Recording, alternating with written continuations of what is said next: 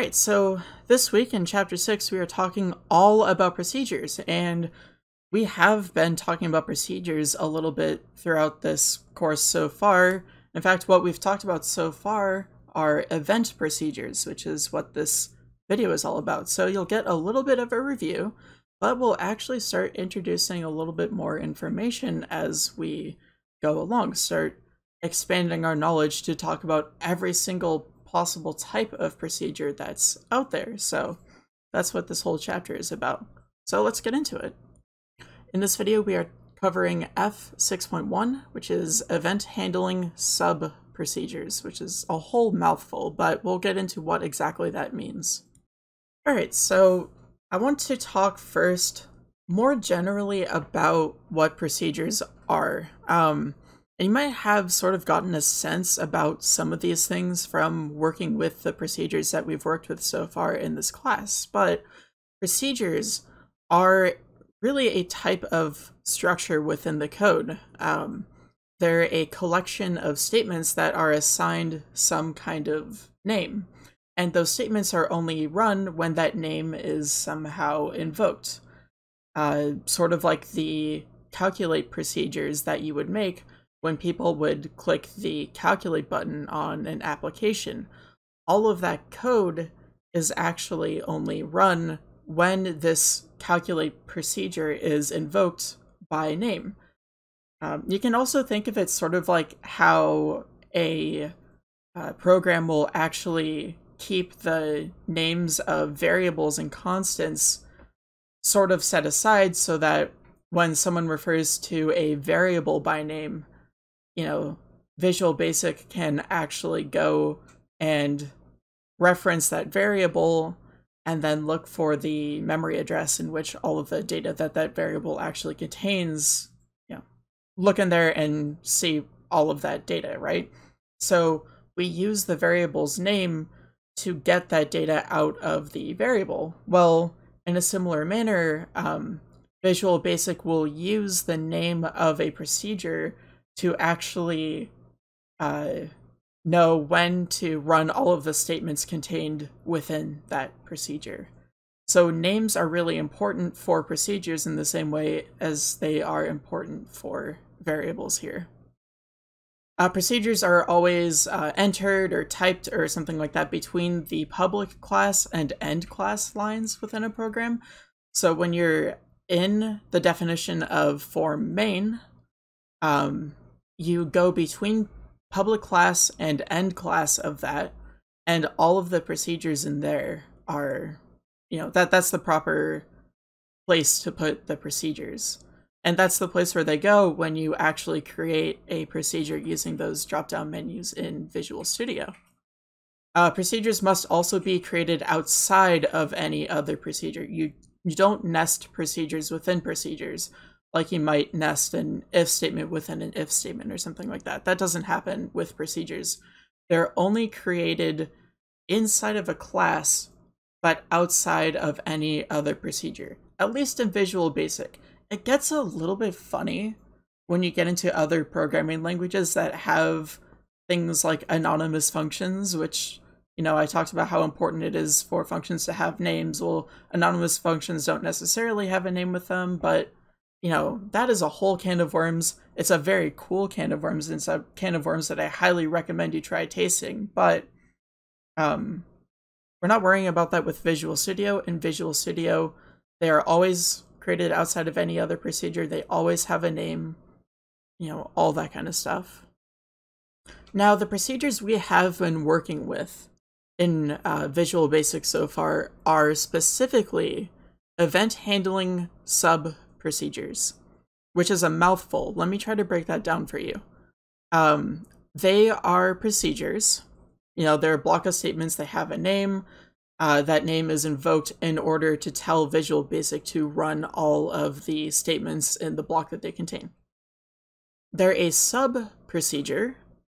When you see that private sub and then say button calc _ click or something like that, that sub, I believe it's short for subroutine, but that sub indicates that it's well, a sub procedure. That's the best way I can think of to talk about it right now, because we haven't really introduced the other type of procedure yet. And when we introduce that other type of procedure, it'll be easier to compare and contrast subs versus that other type. But sub is what you're familiar with right now. It just runs a whole bunch of statements, and then when the last statement is run and you hit end sub, the procedure exits, and nothing special happens when it actually exits. So that's what's going on with the sub part of that. We enter the procedure when the name is actually invoked, we run all of the statements, and then we exit the procedure. It's event handling because it handles an event. Not all sub-procedures actually have to handle events. In fact, we'll talk about sub-procedures that don't handle events in the next video. But when they do handle events, it's super helpful because those procedures are automatically evoked when Visual Studio actually catches that event and says, hey, this procedure handles this event, so I see this event, we're going to see what this procedure wants to do. So in the case of button calc underscore click, that handles the button calc.click event. When Visual Studio sees that someone has clicked button calc by way of noticing that the button calc .click event exists and is passing in front of its eyesight, it grabs that event and then it passes it over to button calc underscore click, the procedure, and says, hey, here's the event, do what you want to do with that event. And then button calc underscore click actually runs. So that's the kind of thing that we're familiar with right now. These event procedures. Every single procedure we've worked with so far is an event handling sub-procedure that handles one event. Button calc underscore click handles the event button calc.click. So that's what we're familiar with. We have some pretty solid footing for what one of these event handling sub-procedures actually is so far. We have right here the procedure header. The first line that says to Visual Basic that you are creating in this case, a sub-procedure that handles an event, so it's an event procedure. You always start with private sub. Private means it's not accessible from any other class, which, you know, we haven't really talked so much about how to access things from other classes, or even much about other classes in general, but you always want to keep private right here so that no one else can really mess with it. But then you have the name of the event procedure, button calc underscore click in this case, and then you have your parameters, which we don't really worry about for procedure headers just yet. We will soon, but we haven't worried so much about what parameters are so far. And then we have the handles clause, which tells Visual Basic which events this is actually handling. In other words, what events Visual Basic should catch and then pass to button calc underscore click in this case in order to make button calc underscore click run. And given that this is button calc underscore click, it probably only cares about button calc.click. So that's what we would put by this handles thing right here. Except we don't really need to put anything because Visual Studio kind of does that for us. So it's very kind. But that's what the procedure header looks like. The first line of code that tells us, you know, we are starting this event procedure. Now parameters. I believe the last time we talked about parameters in any amount of detail was when we were talking about that key pressed event in the past, where you could actually catch when the user presses a key inside of a text box and then only allows certain pieces of input by saying throw out the key if it is not valid, if it is outside of the range of valid characters. And that actually used the E parameter, which we actually have right here, this E as event args. E has all of the information from the event. In button calc underscore clicks case, it would be information from the click event of button calc. Previously, when we were handling these key pressed events, it was information from that key press event for that text box where the information included what key was pressed, and we used that to actually filter out invalid input. One of the other useful parts of that parameter was the handled property, which we were able to set to true in order to trick Visual Basic into thinking that we successfully passed the key onto the text box, so it didn't have to worry about it at all. So we essentially threw out that key completely. But all of that information was in the E parameter. So a parameter you can think of as information passed to a procedure when a procedure is actually invoked. And you can treat it like a procedure scope variable, as if we defined everything in these parameters right here, sender and E in this case, as if we defined those in the first line of the procedure, like we normally would with our variables. However, unlike when we actually define our variables and either give them a value or let them be their default value until we assign them a value later on, when we have parameters like this, we don't actually assign the value. Not immediately, at least. We might do that later, but we don't assign the value. Instead, the value is given to those parameters when the program actually invokes our procedure. So we don't know what values are in there until the code is actually running.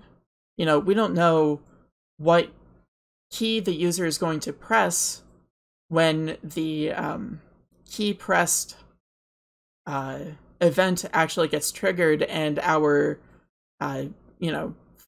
our procedure that filters out invalid keys gets invoked. We don't know what key is actually going to be in there. That's up to what the user is actually doing. So all that information gets filled in when the procedure is invoked, which means that we have to actually account for any possibility. We can't necessarily assume anything too much. We can assume, the key that actually was pressed is a string containing some key, but we can't assume that it was the letter A or something like that, if that makes sense. But yeah, essentially, we don't know what those parameters are going to hold. That value actually is given to them when the procedure starts running. Whatever invoked that procedure gives those parameters that value, and then we treat the parameters as if they were procedure scope variables. And I want to specify that in this case for button calc underscore click, the parameters are sender and E. This as object is the type of sender, and as event args is the type of E. But those aren't actually parameters themselves. It's just sender and E. Those are the only two parameters for button calc underscore click. Now, I also want to talk about procedure names, and this isn't just for event procedures right now, by the way. This information is actually going to carry on to all of the other videos about procedures that I'm going to make. We do have some rules for event procedures. Some of these rules do apply there, but these rules also apply to procedures that are not just event procedures. So these naming requirements, and I guess they're less requirements and more very, very hard suggestions, but these guidelines for naming procedures are going to be really helpful because they're going to help you make descriptive and useful procedure names that will really be helpful in letting whoever is looking at your procedures, including yourself, know exactly what's going on in that procedure. And that goes doubly so if you pair your very descriptive procedure name with a very descriptive comment that really just says exactly what's going on in that procedure.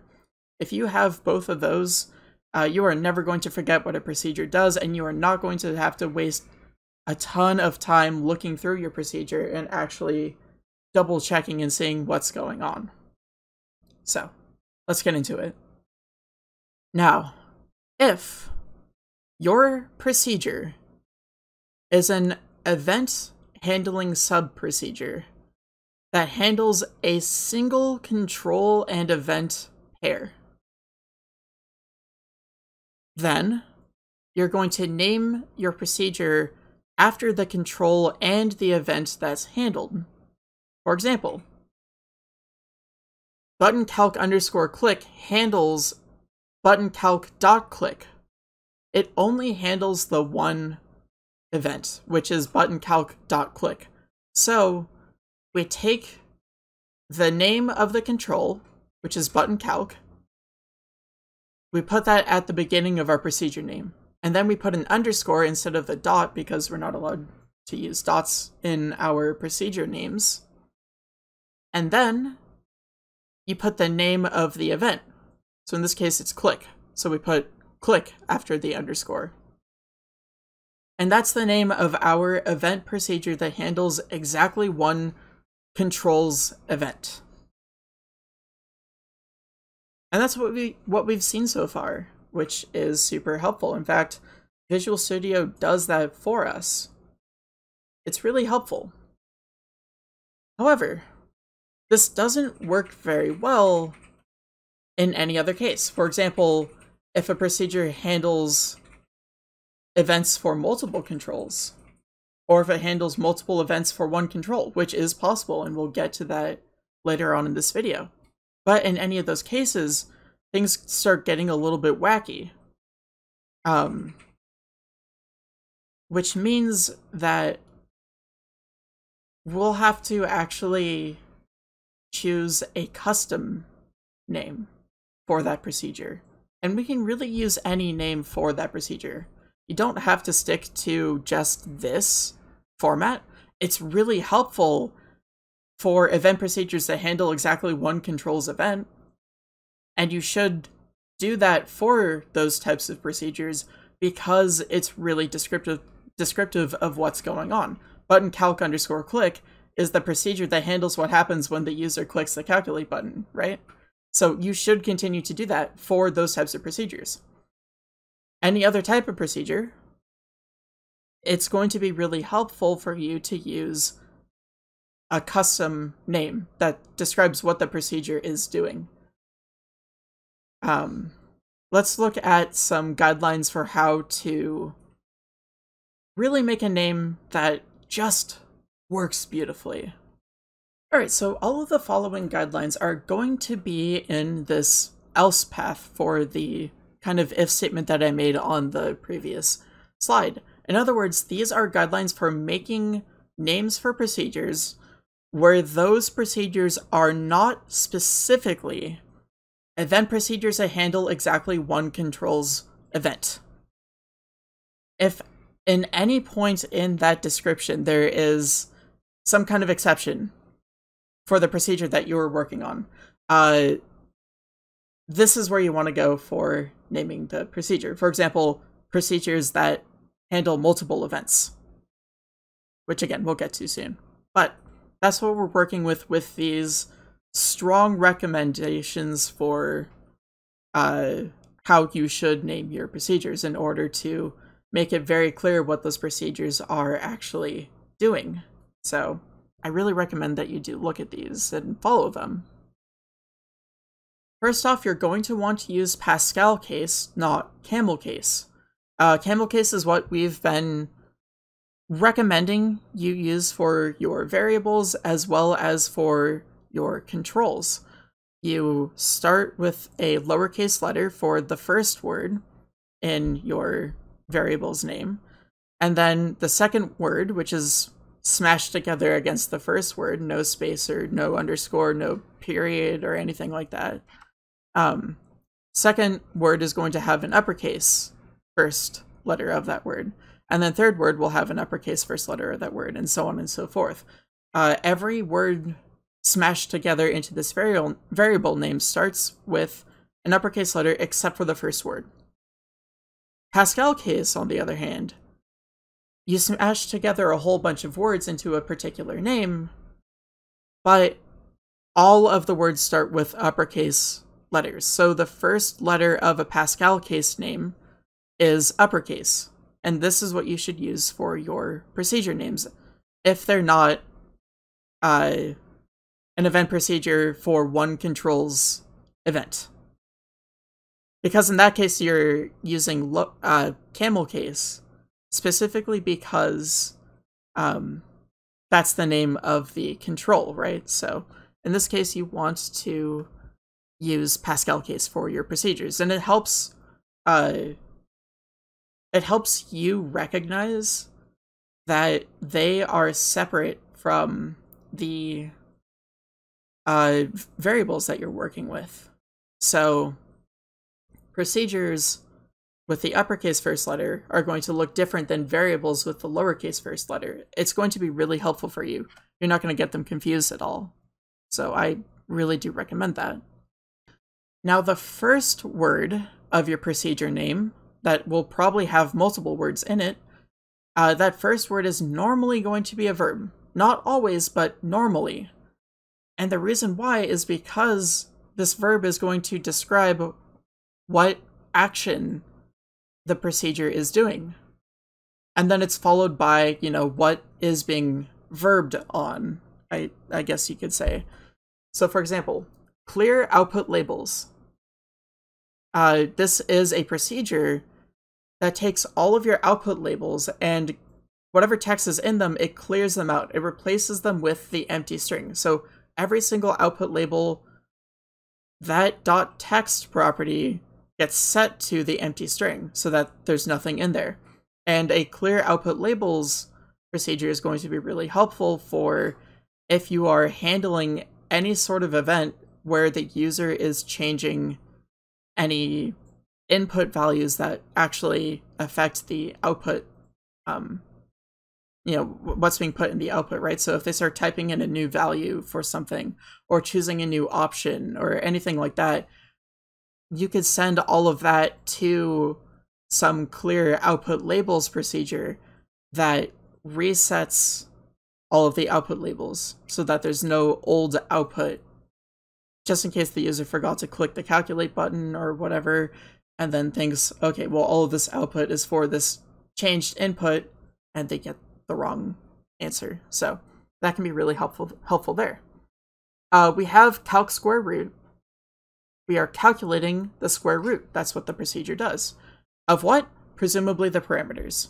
We'll talk more about this, the kind of procedure that this name might be really useful for in just a little bit, because calc square root, you're probably not going to be using this name for an event procedure, right? This is probably more of a, we'll get to it. And then we have another name, which I'm personally very partial to.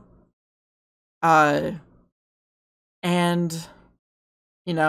we might not talk about this type of procedure for a little bit as well. The type of procedure that I would think to use this name for. But imagine, if you will, a procedure that takes in some number and then figures out if that number is even and somehow is able to give us a Boolean value representing whether or not that number is even. That's where you could use the name isEven. isEven asks a question. It's a verb. Is a verb. It's one of those be verbs. I forget the exact name of them. It's been a hot minute since I've taken high school English. But it is a verb. But it's asking, is it even? Is what even? Whatever you're giving it. But isEven is a great procedure name because it is asking a yes or no question. It is asking almost asking a true or false kind of thing. It can be answered by true or false. Is this even? True, false, right?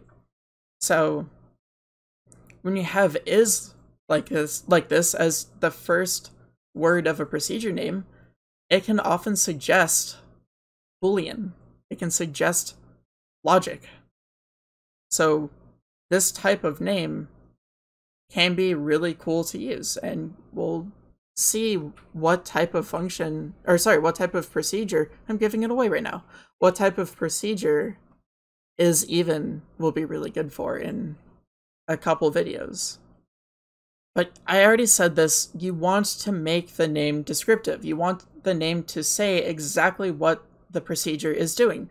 And you want to add a comment right underneath the procedure header to really just nail in exactly what that procedure is doing. Descriptive name plus comment means anyone who's looking at your code is going to know exactly what's going on. Now, in the immediate sense, that'll be helpful for you because when I'm looking at your code, it'll be a lot easier for me to understand what's going on, which might help you get a better grade. If I don't know what's going on, I might have a harder time, helping you. If your code isn't working and I'm trying to say this is where it's not working, if you have a descriptive name and a whole bunch of comments, that's going to make it a lot easier for me to give you that feedback, so then you can take that feedback and have it reflected in future assignments, right? Gives you a better grade. However, it's also helpful in the future if you work with other people and they're looking at your code trying to figure out what's going on, and you have this descriptive name, you have this descriptive comment, they're going to know, oh, well, that's what this procedure does. That's really helpful. Now I can work either using this procedure, or I can work alongside and, know that this functionality is already taken care of in this procedure, or something like that. We'll talk more about teamwork in not too long in the next video. But teamwork is a massive part of being a programmer, so you should be practicing writing your procedures as if someone is looking at them and trying to figure out what they're doing and using them, and not able to ask you what's going on. Alright, so what we have here is a monthly payment calculator for some kind of loan where you have a principal amount and the interest rate at which you have to make a monthly payment, and then you actually can calculate it, and it shows you the monthly payments right here. For example, if I try to pay off a $2,000 loan at 3%, it's going to show me if I want to pay it over 15 years, I can do $1,381 a month. If I want to pay it over 20 years, I can do $1,109 a month. 25 years would be $948 a month, and 30 years would be $843. Taking into account, of course, the monthly interest that I am accruing on this principal amount.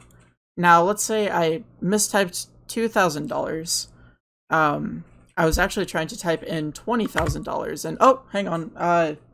My partner is actually calling me because my cat got her claws stuck in my partner's shirt, and she's not able to get the cat out by herself, so I actually have to go and get her, and I'm wrestling with the cat. I'm really trying to get her claws out, but her claws are like really dug into this shirt for whatever reason, and it's just, it's a whole mess.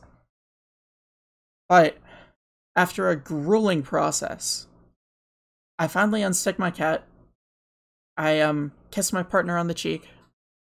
I leave her be, and I come back to my monthly payment calculator, and I look at this and I say, oh, well, I've typed in 20,000 at 3%. That's the principal amount. That's the amount on my loan. I say I've already calculated this, so I can pay off my $20,000 loan in 15 years simply by paying $13.81. Now, dear viewer, notice that I never pressed calculate after I updated 20,000. I typed in 20,000. I was about to press calculate, but I got so distracted by my cat being an absolute menace that I forgot to hit calculate. And now I think I can pay off my loan with $13.81 a month in 15 years. That's incredible. Only it's too good to be true, because in fact that would only be paying off 2,000 at 3%, not 20,000 at 3%. And I would be in a lot of trouble if I did that. Now, I'm sure we won't really be coding anything for something this dire, although, you know, I can't actually say that because we never want to assume that we can just relax and not worry about this kind of stuff, right? So what we should do is clear out this label whenever the principal amount changes, and that would completely solve the problem. Because when I typed in 20,000, that should have changed. I apologize, not changed, but that should have cleared out the monthly payment. Not automatically recalculated it, mind you. Because if it's recalculating and recalculating and recalculating as I type, it's going to be harder for me to notice my own mistakes. And why do all that calculation when we don't really need to? Because only one of those results out of the, in this case, 5 if I was typing 20,000, only one of them is going to be correct anyway. So why not just clear out the monthly payment box here once the user starts changing whatever value is in this principal text box, right? So let's do that. I'll exit the application. And right here, you know, it's already started for us. I'm going to zoom out a little bit. We have this one. Pay no attention to that one. We have this procedure. Text principal underscore text change. Well, that must handle the text principal text change event. So that's actually what I want. That's perfect. We want this text box. Whenever this text box is changed, we want the label to be replaced by the empty string right here. So in this case, it would be string.empty. We'll set our output labels.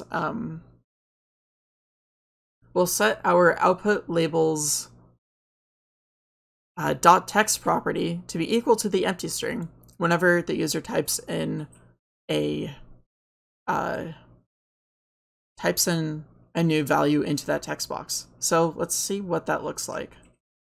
All right, so I've started the application up from scratch. I'll do the exact same thing. $2,000 principal at 3%. I'll calculate it. And we have the monthly payment that we saw before.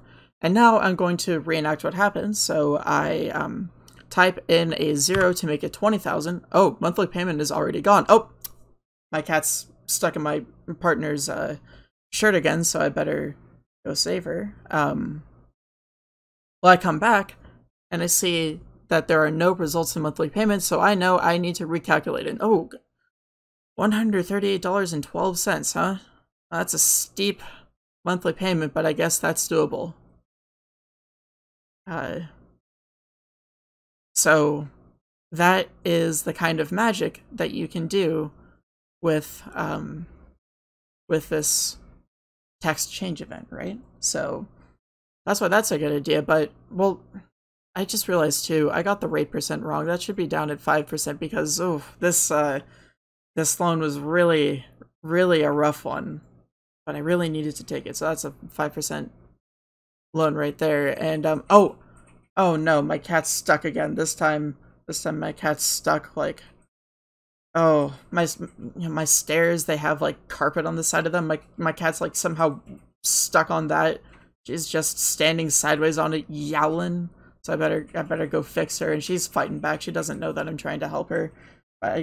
She doesn't like it when I grab her paws, even if I'm just trying to like get her unstuck. So I better unstick her. And I come back and, oh, well, I guess the monthly payment for 5% isn't so bad. I think I can maybe do $138 every month, and the 12 cents too.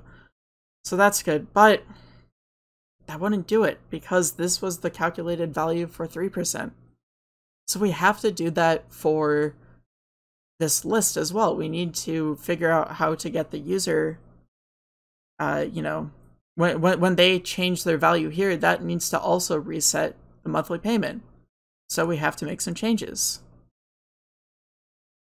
Well, the way that we make those changes is we use an event procedure for the selected index changed event of a list like this. So we can actually do the same thing right here when we see that the user has changed the index of which item was selected on the list. When they select a new item on the list, they trigger this selected index changed event, which then means we can catch that with one of these event procedures right here and set label pay.text to be the empty string. So now, when we run that, 20,000 at 3%, we calculate that, and now I come down here to 5%. Oh, and then I go and free my cat from the stairs. I don't know how she keeps on getting stuck there, but it's a problem. And I come back, and, you know, empty monthly payment thing here, so I know, oh, well, I need to click this, and oh, okay, that is too much. I can't pay that every month, so I better find a new loan. Maybe find a different bank or something like that, but that is the benefit of doing that. Now, here's my problem with this type of solution, right? Is that we have two event procedures that do exactly the same thing. But the only differences between these two are the events that they handle and the name of the procedure. And the name of the procedure isn't even that important. I mean, it's good to name a procedure the way that this is named. But the name itself really could be anything, right? So the name isn't so important. It's just the fact that each handles a different, you know, a different event. That's the big thing that is making these be, you know, different procedures. And that's really annoying because we have all these procedures that are doing the same thing. And suppose we had the user putting in like 20 different pieces of information, and we had 20 of these procedures that whenever the user was changing how they interacted with each of those input controls, right? We had to code a separate procedure for each one. We'd be clogging up this file with so much code that was just so repetitive and making it hard to find anything else in this code. You know, any meaningful function or any meaningful procedures, or, you know, find the source of any mistake. And, you know, hopefully you got all of that repetitive code right the first time, because if you change one of those procedures, you have to end up changing all of those procedures if you did it wrong at first, right? And then, oh gosh, if you forget to update one of those procedures, you know, maybe 19 of them are, but number 8 isn't, and that one's working incorrectly, that's also really bad. So it's such a shame that you have to do all that repetition, because repetition of code can cause so many problems. It can make it hard to navigate the file, it can lead to a lot of errors, it can just cause all sorts of issues. And what am I doing automatically like that? My hands just moved on their own. What is this? We have this procedure that handles text principal.text change and list rates.selected index change. It handles both of them. Well, I can tell that it handles both of them because of this comma between the two events that it's handling. You can do that, huh? You can have one event procedure handle multiple events. Well, I mean, we can try it. Let's see, if I select all this, yeah. And if I run it, and I hope that my hands didn't make me code something wrong there. Well, let's try just 2003%. This one should work. Yeah, 20,000. That clears it out. I'll calculate that. I'll just go down to a 2% rate, and oh, that works too. Well, what do you know?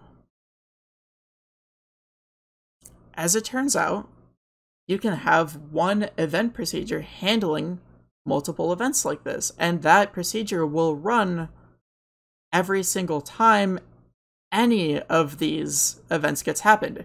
This procedure was run when I changed the text in the text box, and the procedure was run when I changed the index of the item that I selected on the list. I selected a new item on the list, right? That's really cool.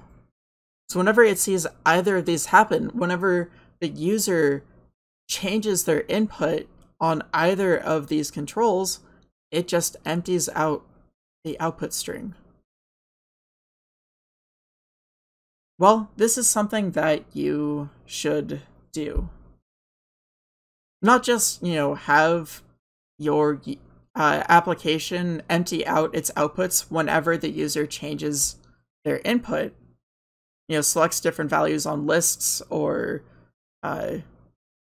checkboxes or anything like that, or not just typing in new values in a text box or anything like that, but also, having them all handled in one single event procedure like this. Now, you might have noticed that this name isn't so great anymore because it doesn't just handle the text changed event of text principal, but it also handles this other one too.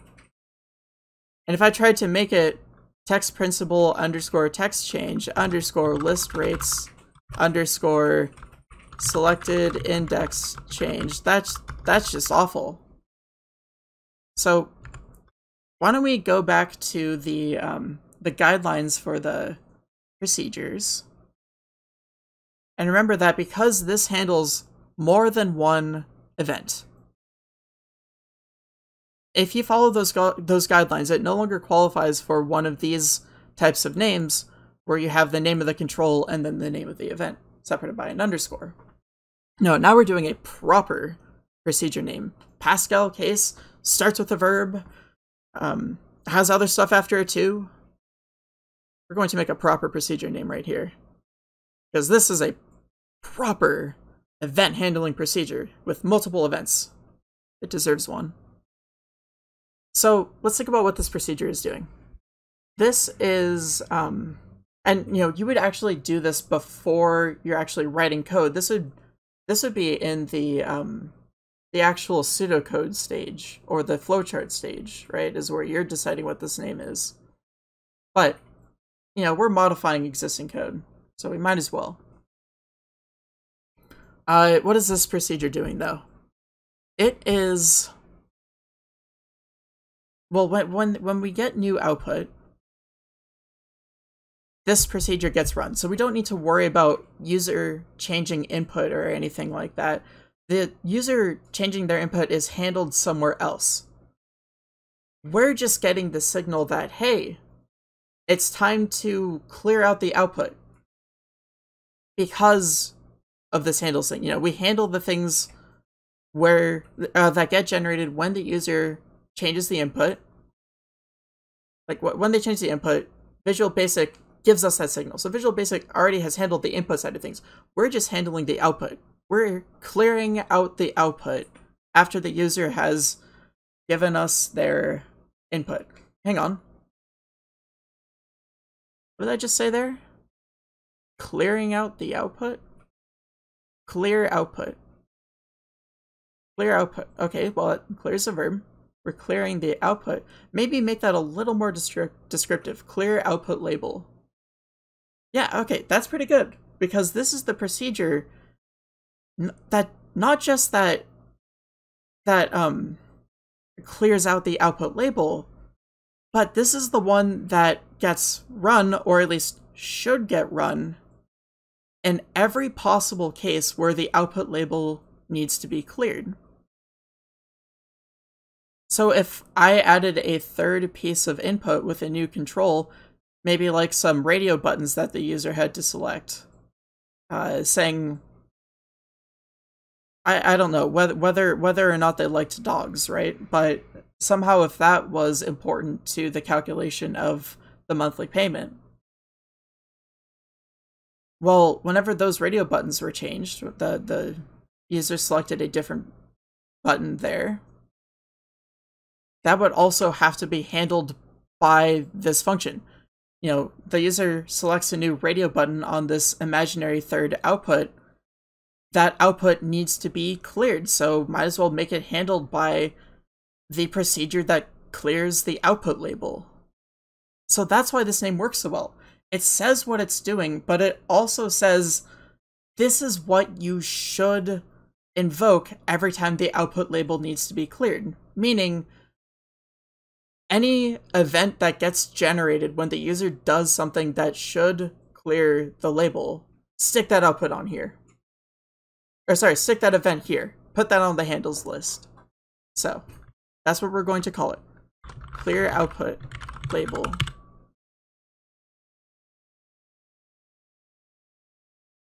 And when clear output label gets called, or gets invoked by Visual Basic, I should say, not that one is more correct than the other, but, well, that's a whole thing. Anyway, clear output label gets invoked when the text change event of text principal and the selected index changed event of list rates. When any of those get tossed out by Visual Basic, it's going to catch it and invoke clear output label and make everything in here happen. And we can test it, and I hope I coded that right. Okay. 1,003%. If I try a different value on the list, that clears it. If I change the text box amount, that clears it. Awesome and epic. Cool. So that is how you can make a event procedure that handles multiple events, and how to name it really nicely. And of course, I did mention this. You should put a comment as well. Clears the output label when the user changes their input, or something like that, right? So that is how you would make a good comment that pairs well with a good name for a procedure. Now, one note about this is that when you have multiple events handled by one procedure, you need to make sure that the functions that actually handle those events are, you know, they actually take in the same parameters. Because there are some events that take in different parameters that don't have sender of type object and E of type event args, which would be a problem if you stuck one of those events at the end of this list of things that clear output label actually handles. The reason why is because if Visual Basic even allowed that, let's say our mystery third event had 3 parameters instead of 2. If Visual Basic even allowed that, and it was trying to cram 3 parameters into a 2-parameter procedure, at best there would be an error. At worst, weird stuff starts happening in memory, and that's how you get really bad exploits, which are a huge security risk. So we don't let that happen. Similarly, if our mystery third event had only one parameter, and we tried to stick one argument into this 2-parameter procedure right here, there wouldn't be enough information. None of this would be filled out for E. So we don't want either of those cases to happen. They should have the exact same number of parameters. They should have the exact same types for the parameters too. First one object, second one event args in this case. Now, if you want to be sure that they have the same parameters, and you should do this every time you're trying to make a procedure that handles multiple controls events like this, you should, for each one of these events of a control, what I would do, at least, is, first off, let's start with text principal. And was text change, like so.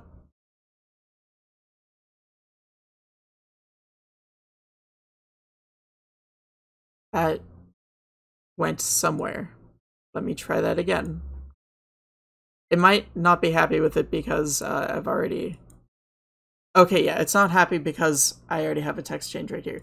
Let's take 2 random events right here. That's my apologies. Text principal. Okay, enter has already been done. Key press has already been done. Let's say leave when the user is no longer actually typing inside of the text box. Let's say you're doing something for text principal.leave. And also, let's say, and probably you would know this ahead of time. Let's look at the .leave for list rates as well, right? So you're trying to make a procedure that handles when the user leaves any of the input controls. Now, what I've done is I have created these blank event procedures for each of these events, and I can check and see, okay, do these have the same parameters? Which they do. Same names, well, the names of the parameters are important, but the types are the same. The number of parameters is the same. We're good to go. Now all I have to do is just copy this over here, put a comma after the first event, paste the second event, update the name. Bye-bye. That's a bad procedure name, because it's not really telling you what the procedure is doing, but I don't know what the procedure is doing. I just pulled this out of thin air, like a magician, for this example. So that's a good way of checking to make sure that your multiple event procedure will work fine before getting an error. Alright, well, this line is pretty long. That's not so much an issue of, you know, the code not working. But it's going to be pretty hard to see in certain cases. For example, when I start, it gets cut off by the diagnostic tools. Another example is if I zoom in, maybe I have a hard time seeing. I have to scroll all the way over. And it is a problem for me recording the videos like this, because I can't show you the whole line unless I zoom out, but then it's harder for people to see on the video. So that is an issue. Well, maybe if we just press enter right here, and, well, no, that doesn't actually work, because it's not valid to have a line of code that starts with the word handles. So there's got to be a better way, right? There is. Now, the nice thing is that there are ways of, in the code editor, breaking up a very long line of code into 2 or more in such a way that they're treated as the same line of code. They're not treated like what happened just before when essentially Visual Basic thought that I was trying to start a new statement with the word handles, which is not correct. But there are ways of telling Visual Basic, hey, I'm not starting it with the word handles. This is continuing on from the next line of code. Or sorry, from the previous line of code. So actually treat these both as one. There's a lot of different methods that we can do that with. Now, you can just press the Enter key and have the two lines of code treated as the same line under very specific circumstances. That line break, you pressing Enter or Return or whatever it is on your computer, it must come directly before a closing parentheses.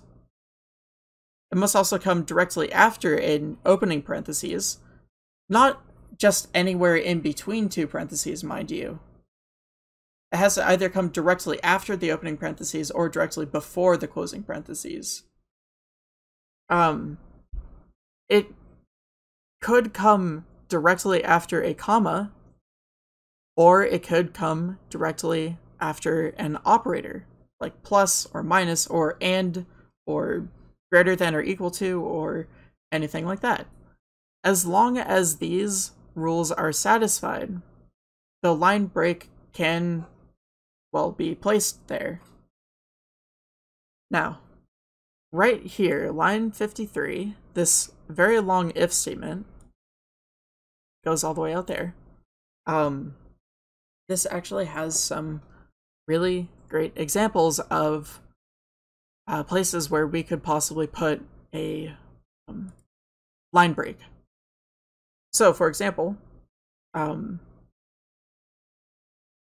we have this and statement right here. This, well, and also, but I'll just call it an and. Where we have something and something. Now, what I could do, if this line was a little too long for me, is I could hit Enter directly after and also, and it gets counted as being part of this if statement. Now, I'll give the statement block a little bit of breathing room. But we have this lined up, well, it's lined up pretty well, but because this E isn't actually inside of this parenthesis group right here, I'm actually going to back it up by one space. Look at it. Oh, it does kind of look ugly.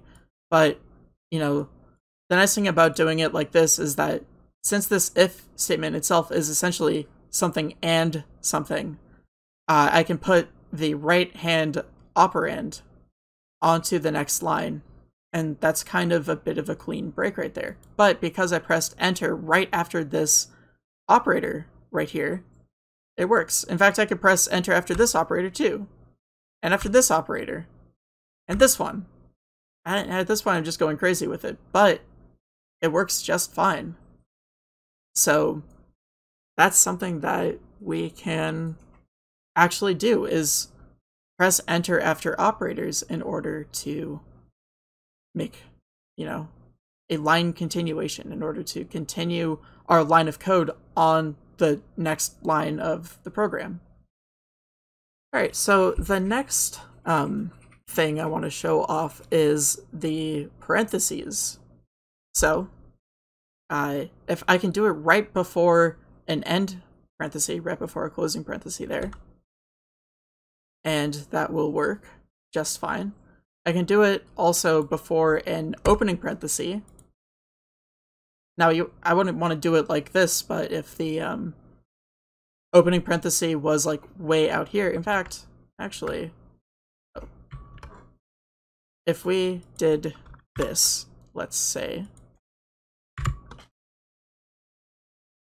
surrounded this right-hand side in parentheses, and then I put an Enter right there, that would be a good time to do the line break before the, or sorry, right after the opening parenthesis. But directly before or directly after, sorry, directly before the closing parenthesis, the right parenthesis, or directly after the left parenthesis, the opening parenthesis, both work. However, you can't just put it anywhere between the parentheses, because if I did it there, that is going to cause an error, as you can see, syntax error. It doesn't say what. Actually, we get two errors right here, a closing parenthesis expected and a syntax error on the second line, because this is not a valid line break. So it treats these as two different lines of code. Thinks that this first one, which it thinks is a complete line of code, it thinks it's missing an opening parenthesis. Sorry, a closing parenthesis, because we just have the opening one here. And because it thinks this is its own line of code, the first syntax error it sees is that you start with an or else, but there's no operand on the left side. So that's a problem. You can't put it anywhere between two parentheses. You have to either put it directly after the left parenthesis or directly before the right parenthesis, or any place within the parenthesis that is valid to do so, like after or else here. It's just that you can't do it anywhere. Now, the last place we mentioned was after a comma. So for example, the comma between the parameters right here. Actually, I'll do it in here because we're trying to work on this one right now. But the comma between parameters would work in this case. Yeah, there's no issues found right here. Everything is all good, but that's kind of awkward. I mean, we could do it, and we could also do this, but we're not really saving ourselves much space by doing this. Maybe if it was really desperate and like all these parameters were really long for whatever reason, we could try that, but that's kind of awkward. Well, we could try the comma between the different events right here. But now that's also awkward because the events that are being handled are separated from each other, and you know, this is still going off the screen. There's a comma there, and then this one right here is down here. That's also kind of awkward. But it's possible. It's just not going to work for this particular problem where we have this long thing, right? We're not going to have an easy way of breaking this line. Maybe just putting all of the events that are handled on the next line. There's no way of really doing that super easily. Not with those rules, at least. But there's a trick up our sleeve that we can use. Now, that trick up our sleeve is called the line continuation character, which is a character that we can type in order to break up lines anywhere. We can split a line anywhere, almost anywhere really, but you can split a line in most places using this character that signals to Visual Basic, hey, I am explicitly telling you that this line continues on the next line. So this statement that I'm writing will continue on the next line, but it's still part of the same statement. Don't forget that. So the way you can actually enter the line continuation character is you type a space after the last non-space character of the first line that you want to create. You know, you have your statement, you're trying to break it up into two lines, you type a space after the last non-space character of the first line you want to create, and then type an underscore, press enter or return or whatever. That takes you to the next line, and then you continue typing. It is that easy. So if we want to have the function header for clear output label separated across two lines, and let's say we want the handles and then all of the events that are being handled on the next line so that they're all together, it's really easy having that grouped together because you have all that information in one spot. You don't have to hunt for it, right? You know, you have the function name and the parameters on the first line and all the events that it's handling and the handles clause on the second. Now what you would do is after this closing parentheses that surrounds the parameters, you put a space like this, an underscore, press enter, and it's that easy. It's not even going to give us any syntax errors. You can give it a little more time to think about it, but it's not. And doesn't that look nice? We're all nice and zoomed in. Everything on the first line is the name of the procedure and the parameters, which is how, this gives us how the procedure is invoked, and this gives us everything that needs to be given to the procedure that will be more important in the following videos, but that's important to have together. And then on the next line, we have the handles clause, which shows all the events that are being handled. Isn't that lovely? So that's a good way of breaking up this procedure header like this. Also, I guess a good reason to have the name and parameters on the same line is because when you're working on it, you can recognize, like, okay, this is the name of what I'm working on, and these are the parameters. That information will tell you, like, this is the purpose that needs to be worked on for this procedure. It will actually help a lot with remembering what the parameters are, what they're supposed to be doing, why you need to use them, all that kind of stuff.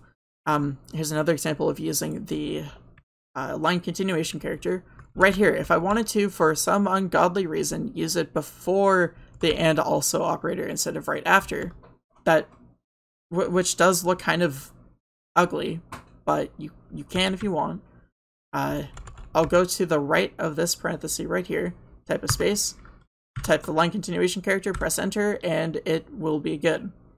The reason why you would want to do the line break after the operator, though, is because it's, I don't know, just something about the information flow. It reads a lot easier if you have, like, okay, well, here's a calculation first. Oh, and then here's an operator that I'm doing it with, so I need to keep that in mind when I move down here to look at the second operand. Versus, okay, well, here's like a random thing. Let me move on to the next line. Okay, so now there's an operator here, but there's no left-hand side. Oh, was the operator supposed to have a left-hand side of what was on the previous line? And that can get a little bit confusing. It takes a little bit longer, all that kind of stuff. So I wouldn't recommend doing it like that. But if you want to, line continuation character. You can also put it in just any awful place, like between sender and as. And it gives you this weird indent and all that kind of stuff, but it works, doesn't it? It sure works. Use it with care, is my recommendation. Here's a couple more cursed examples. This actually is a regular line break example, because remember that the dot is an actual operator, the dot access operator. We are accessing some property of the string class, the property in this case having the name empty, so that we are accessing the empty property of string.empty, right? We go to string and then we go to its empty property. Because it's an operator, you can just press enter, and that works. I don't like it personally, but it's useful if you have a lot of stuff at the end and you need to, like, really just break it at some point in some chain of dot operators and stuff like that. So if I did .empty, .trim, .toUpper, none of which would actually really do anything, but if I did all of this kind of stuff, right, and I made the line very long, I could do something like string.empty and then try to indent this out here to .empty, .trim, .toUpper, and stuff like that. It looks odd, doesn't it? But it totally works. And then, of course, the limitations of the line continuation character. If I try to bisect string right here by pressing space in the line continuation character and then putting it to the next line, wait for it, Visual Basic doesn't recognize str, and it doesn't recognize ing. It doesn't recognize that these are, well, it thinks that they're the same line, is the funny thing. It thinks that this statement is on the same line because of that line continuation character, but it sees this. It doesn't see string as one word, it sees str space ing. So, you can't do it in the middle of words. Alright, well that is event procedures with a little bit of a detour into line breaks and line continuation and all that kind of stuff. But all of that work with event procedures hopefully will help provide a stable base for the rest of the procedures talk that we are talking about, because we are going to break free from events and just talk about non-event procedures from here on out. So, hope you enjoy what comes.